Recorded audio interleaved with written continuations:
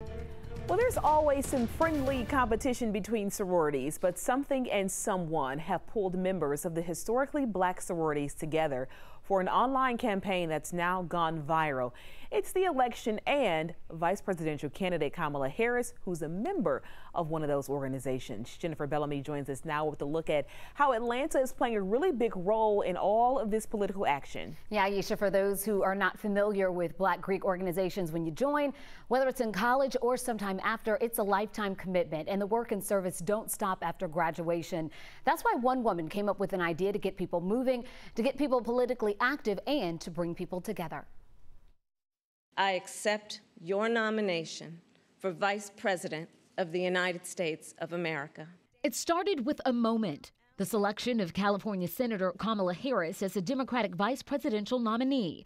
Harris spoke of her biological family, but also of her chosen family, her Sisters of Alpha Kappa Alpha, or AKA, and other historically black Greek organizations known as the Divine Nine.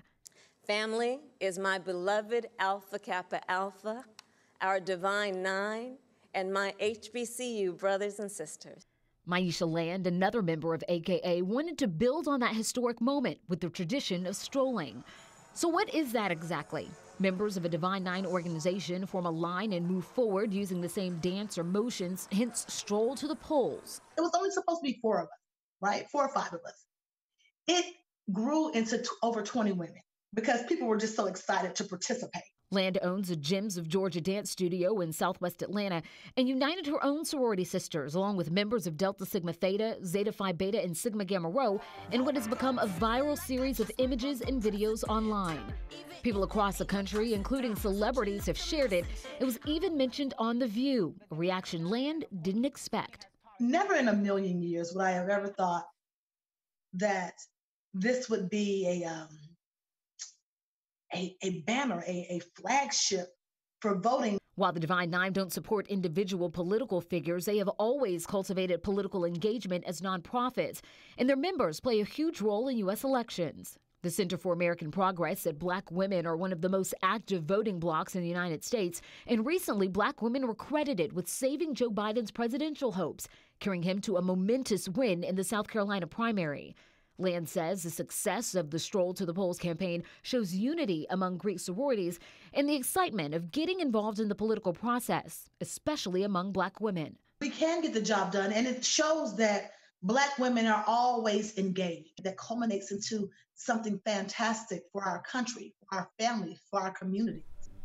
And Maisha tells me the murals selected to be featured from across Atlanta are also the works of black women. So a lot of shouting out going on there. And full disclosure, I'm a member of Delta Sigma Theta, and Aisha? A member of Alpha Kappa Alpha.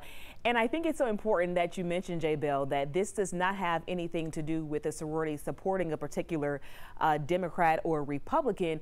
This goes to show what this election means as far as representation. To have someone this high on the ticket that is a member of an organization that you identify with. Also, J. Bell, mad shout out to you. We have friendly competition and banter because we're in different sororities. But to be in Atlanta, teaching the viewers what strolling is the most Divine Nine and the most Atlanta news I've seen in a while. Yeah, well, they get it on Morning Rush with Chesley as well. So I love it. I love it. That was so ATL. You gotta love it.